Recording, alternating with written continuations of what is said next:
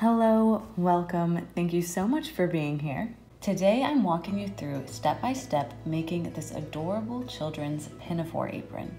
There is a beautiful adult Pinafore apron tutorial on YouTube by Willows and Wisteria. I'll link it down below. And this tutorial follows many of her steps, except I added a ruffle along the bottom and I sized the measurements for children. So at the end of this tutorial, we will have sewn a 2T to 4T size Pinafore apron. We are beginning with cutting out our 6 pattern pieces. Before you do this, make sure to wash your fabric and then iron it flat for best results. You'll need 2 bib pieces measuring 6 by 5 inches. 2 strap pieces measuring 15.5 by 4 inches, 1 waistband/tie measuring 50 by 4 inches, 1 skirt piece measuring 31 by 11 inches, and 1 ruffle piece measuring 46 by 4 inches. These measurements already have seam allowance added into them. Once we've cut out our fabric, we're ironing our strap and waistband pieces. Taking your 2 strap pieces one at a time, fold them in half lengthwise and iron.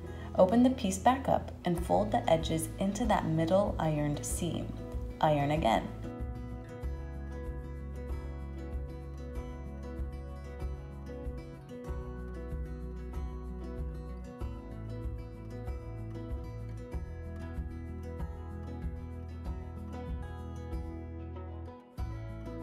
Then fold the ironed fabric back in half along that first pressed seam. You should have folded the fabric so that there are 4 layers in that strap. We are going to repeat that same technique for the second strap and the waistband.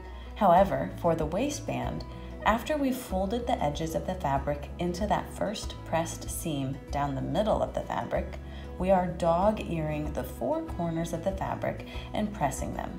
So once we fold the fabric back down that first ironed seam, we will have a nice slanted edge. Here we have all of our pattern pieces cut and ironed and ready for sewing. We'll begin with our 2 strap pieces, sewing a straight stitch down the long open edge 1/4 inch from the edge. Repeat this down the folded side as well. Make sure to backstitch at the beginning and end of your sewing.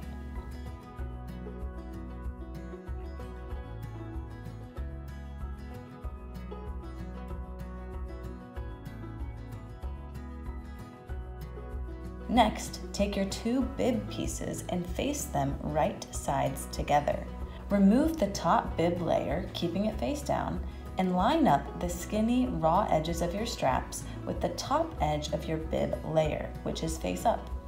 This should be placed 3/8 of an inch from the left and right sides of your fabric. Your strap should point down toward you, resting on the face up fabric of your bib.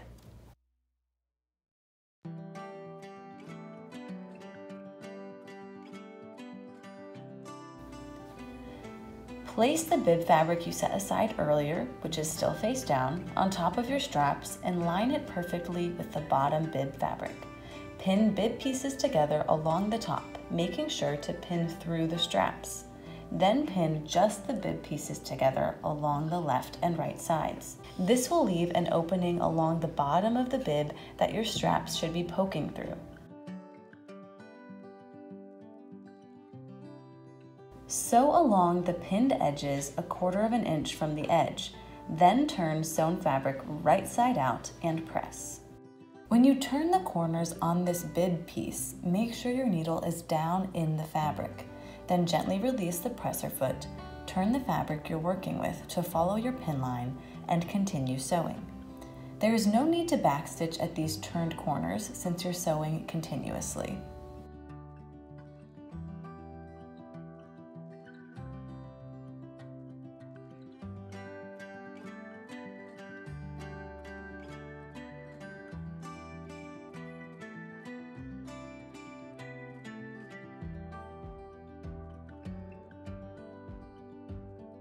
Next, we're taking our skirt fabric and pinning 1/4 inch rolled hem on only the left and right sides of the fabric. Then sew. If you don't wish to add a ruffle to the skirt, then you should do this 1/4 inch rolled hem along the bottom edge as well.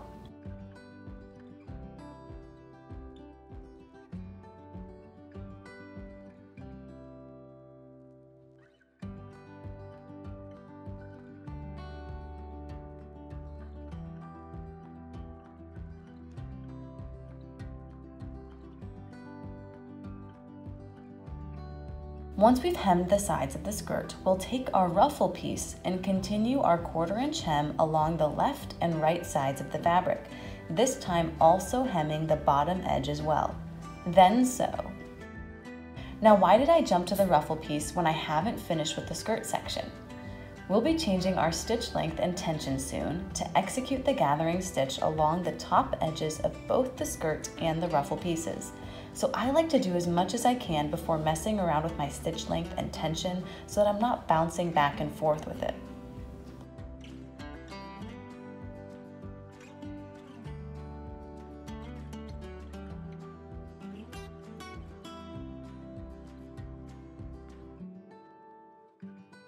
To create a basic gather stitch, increase the stitch length on your machine as long as it will go, while increasing the tension on your machine as well. This will begin gathering the fabric as you sew. For this tutorial, I decreased the tension on my machine instead of increasing it so that my pieces would lay flat as I sewed them.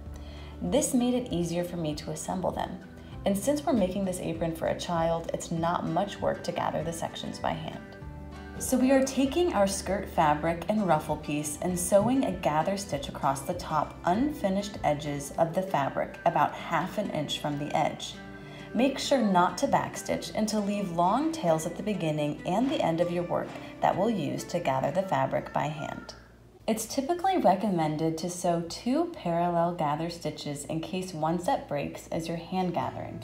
However, full transparency, I must confess that I've always done only 1 line of gathering stitches and it's never snapped on me. I'm sure there will be a day when I regret not doing 2 lines of stitching, but I probably won't change anything until that day happens.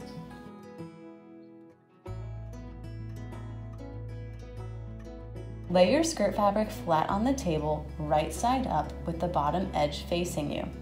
Take your ruffle section and hand gather the top edge by gently pulling on either the front or back thread and shimmying the fabric along that gather stitch. Continue to gather your ruffle until it matches the width of your skirt piece, making sure to evenly space your gathers.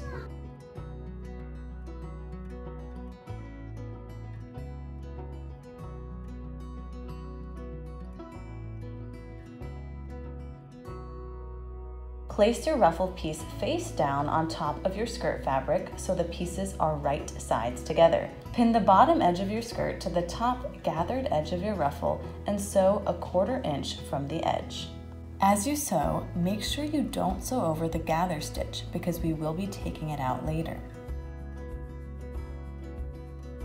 Make sure to return your machine to the proper stitch length and tension for a straight stitch. I like to sew a brief line on a scrap of fabric to make sure my tension is correct before I sew on my project.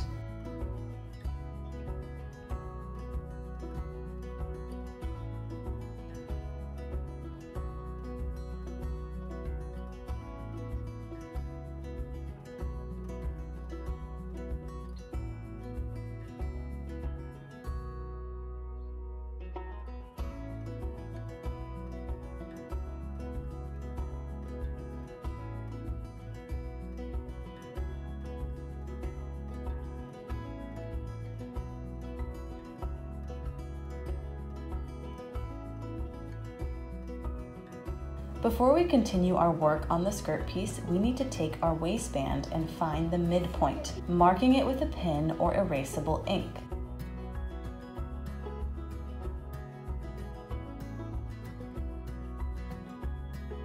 Place another pin 8 inches to both the right and left of the middle pin for a total of 16 inches between the outside pins.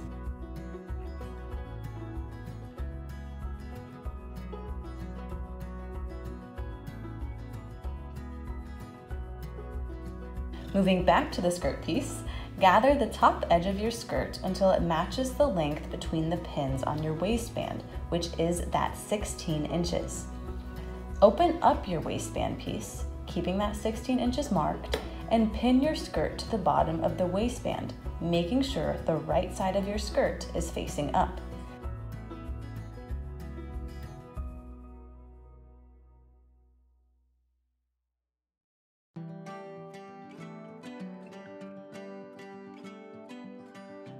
Then fold the top of the waistband down and pin all 3 layers together. As you pin your skirt to the waistband, make sure you don't cover the gather stitch, since we will be removing it later.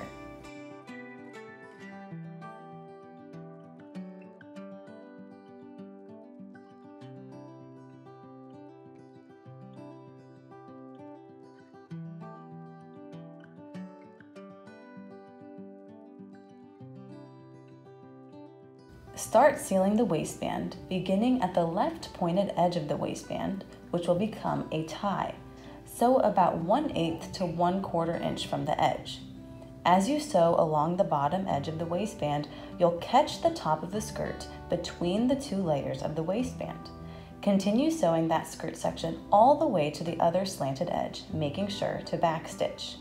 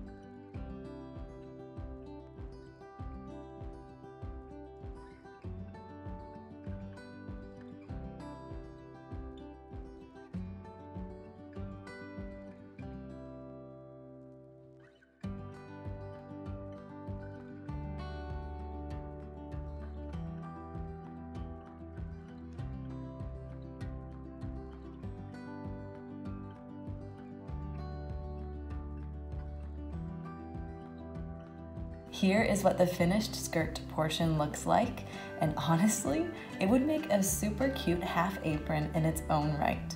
I'm trying to show you the flow of the skirt as I hold it with the gathers and the ruffle piece. So cute! Once you've finished attaching the skirt to the waistband, you can remove that gathering stitch on the ruffle and skirt pieces. Take your bib and straps fabric, rolling in the bottom unfinished edge of the bib inside of itself 1/4 inch and pinning it.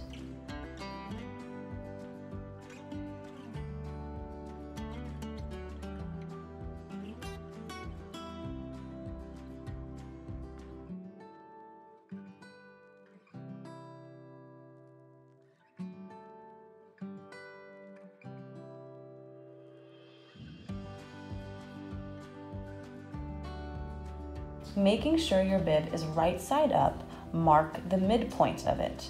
Attach the waistband over the bib material by 1/4 inch, lining up the midpoints on each piece.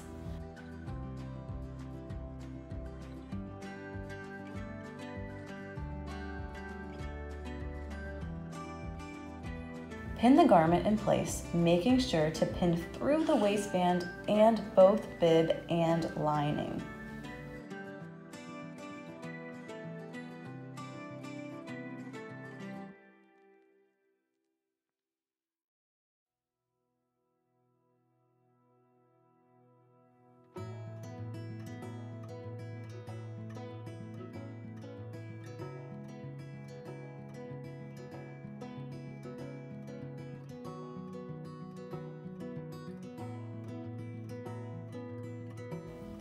Similar to attaching the skirt to the waistband, we'll start sewing along the top edge of the waistband, right at the point of the tie. As we sew along the top edge, we should catch the unfinished ends of the bib piece and successfully attach the skirt portion to the bib.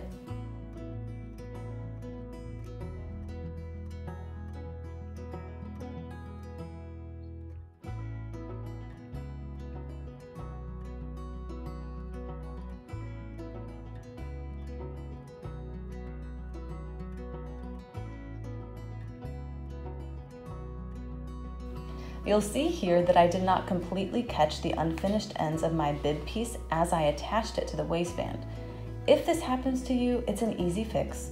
Just fold your apron along the line you just sewed, retuck any unfinished edges, and sew 1/8 inch from the edge, making sure you're only sewing on the bib and lining fabric. We're almost there! All we have left to do is attach the straps, crossing them in the back and sewing them to the waistband. Now, what I'm going to voice over is slightly different than what is shown in this video. I realized that I made attaching the straps a bit harder for myself than it needed to be, so hopefully this voiceover simplifies it for you guys. Lay your apron flat with the wrong side face up. Take your strap pieces and measure 14.5 inches along your straps from their attachment at the bib. Mark it. Taking the right strap, cross it behind the bib lining to attach it to the left side of the waistband where the skirt meets the waistband. Then take the left strap, cross it behind the bib lining to attach it to the right side of the waistband where the skirt meets the waistband. As you pin each strap, make sure the straps slant inwards, like the forward and backslash symbols, so that they make a seamless X across the back. Since your apron is already wrong side up, just pin the straps on top of the waistband, making sure to tuck in the loose end of the strap so that the machine catches it with stitches as you sew. Before you sew the straps on, hang the apron by the top of the straps to make sure the straps lay flat and aren't twisted. Then attach the straps and you've done it. You've made an absolutely adorable children's pinafore apron. Thank you so much for being here, and I will see you next time.